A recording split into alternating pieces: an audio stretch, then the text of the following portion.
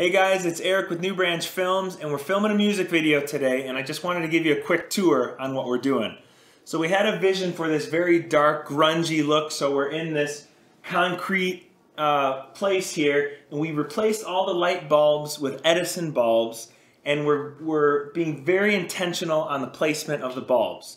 So the first thing we're going to do is fill the room with haze.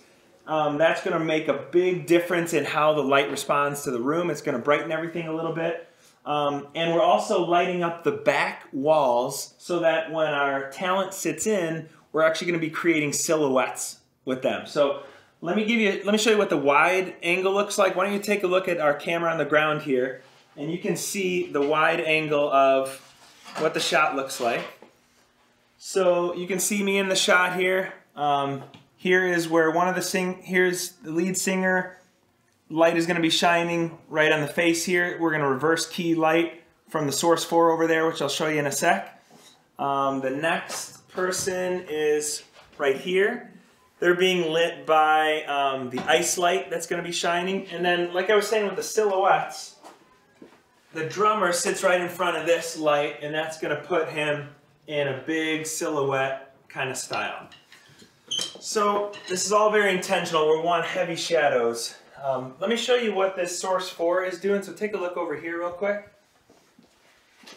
This light right here is shining a very small square on the wall over there that is going to be lighting up.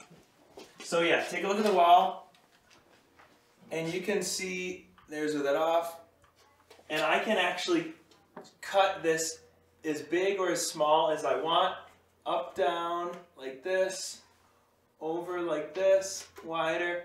And I'm just doing a teeny slice right on the wall so that when the singer comes right here, it's going to reverse key light them. So the camera's going to be on that side, shining towards the shadow side of the face, and then going to be lit by this Source 4 light. What's great about it is we can calculate exactly where we want it to shine and on nothing else. So there's no spill, there's no shine on the wall back there, there's none over there. It's only on this one calculated place. So I'll post some stills on what the video is going to look like, or put a video in the link. But love any feedback, love your thoughts, and hope that's helpful. So thanks, guys.